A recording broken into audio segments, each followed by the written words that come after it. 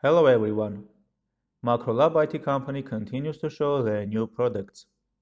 In this video, we will show you a new automation tool designed by our team. Especially this is about collecting details from an XML file and creating a dynamic reports based on these details.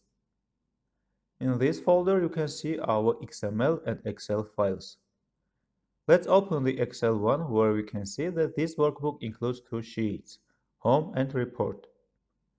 At Home sheet, we see two buttons to which respective macros are attached. Let's click on plus button and choose the needed XML file.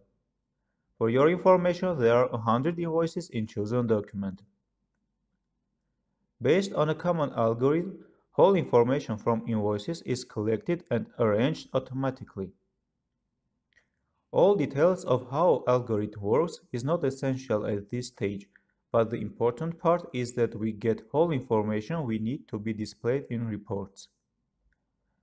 Also, would like to mention that we have changed details in XML file and filled in conditional information so as we can show the logic of this tool.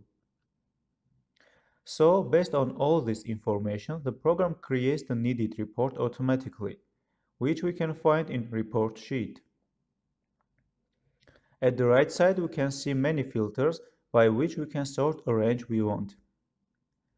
We can choose filter by quarters,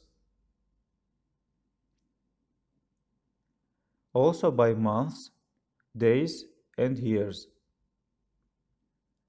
Here we have additional options to sort the report by delivery address, client, product and service, and other criteria which were used while creating the report.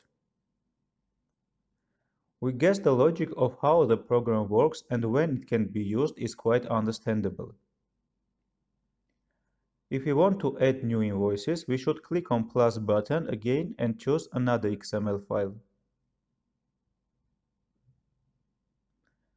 And if we want to remove it, we click on the second button and confirm.